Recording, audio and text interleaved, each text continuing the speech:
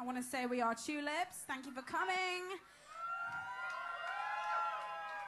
Tulips formed in, well, we did our first show in May the 10th, 2008, so yeah, it's been a bit over a year. And yeah, it's been going about as well as it could go, I suppose.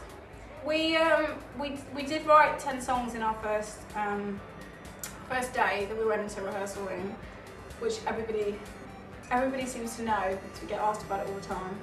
And then we went back the next day and did the same thing.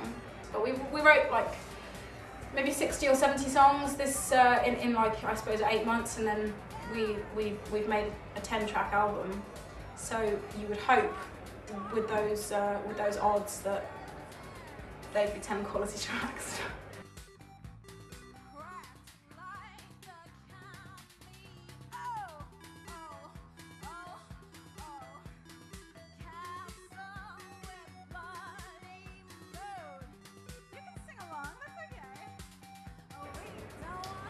I don't know, I wouldn't say we were electro, but I would say we make some electronic, we use a lot of electronic instruments.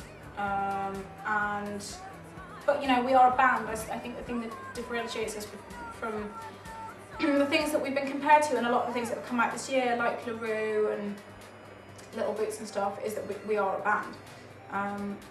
And yeah, I think it's, you know, we make sort of classic sounds. It's future classic pop.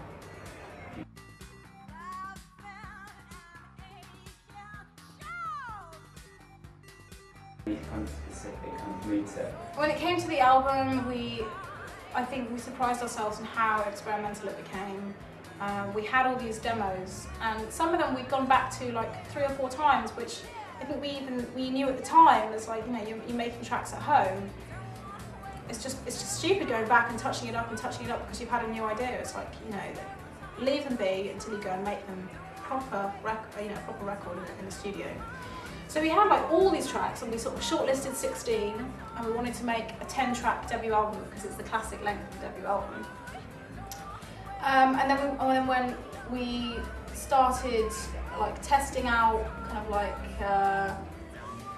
auditioning producers, and we tried a couple of people, and they were all good, but we had a kind of connection with David Coston, who did the last 2 Back for Lashes records. Who is possibly a genius, and so I think he brought out a really experimental side of us, and you know, there's new sections, there's a lot of new sounds. I just think it kind of takes it beyond, it's not just a better version of us, it's the best version of us it could be.